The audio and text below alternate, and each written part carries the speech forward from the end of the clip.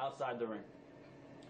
We got along great with Rocky. We actually drove together for about a year.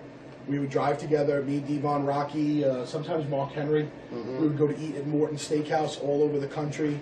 We were genuinely friends. And I think till today, with Rocky, we are genuinely friends. It's just Rock's schedule has, taken him so far away from wrestling.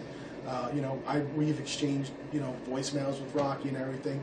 We got along. We just got along because it was, Rocky was a nice guy, and he was more like the kind of guys that we were. He wasn't phony. He didn't let it go to his head. He was all about having some fun.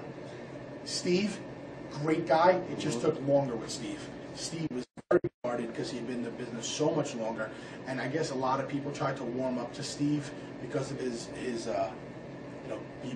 becoming famous and because of the money he had.